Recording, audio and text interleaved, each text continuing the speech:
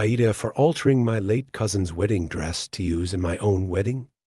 English is not my first language, so I apologize for any spelling or grammar mistakes. About 6 years ago, my 28F cousin 29F, Collie fake name, moved to the same city as me. We grew extremely close and honestly clicked better than I had with anyone else. She quickly became my best friend. We met up all the time and even introduced me to my fiancé 30 meters. When Collie got engaged, she asked me to be her maid of honor, and I accepted. We were both so excited, and she involved me in pretty much all the wedding planning. When her sister Anna found out that I was the maid of honor instead of her, she was furious. She claimed that Collie was turning her back on her real family and threw a fit.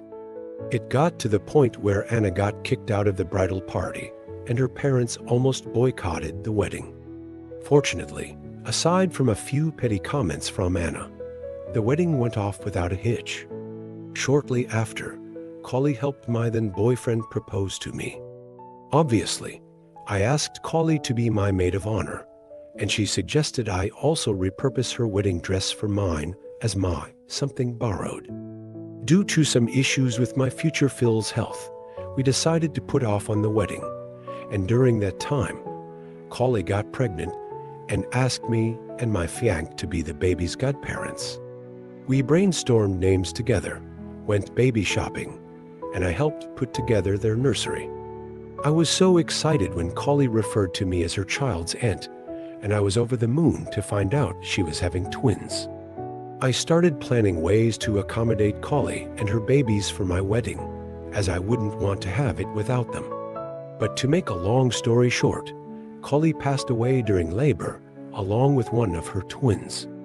I was devastated, but stepped up to plan the funeral and help her husband, who had come to be one of my closest friends, for the months after her death. It was honestly the hardest point in my life, and even a year later, I'm struggling to come to terms with it all. A few months ago, I came to my cousin's husband and asked if I could still repurpose Collie's wedding dress like she suggested, thinking it would be a good way to honor her and still include her in my wedding, and he was all for it. The problem came when Anna called me, tearing into me that I'm a horrible person for altering her late sister's wedding dress without consulting her first.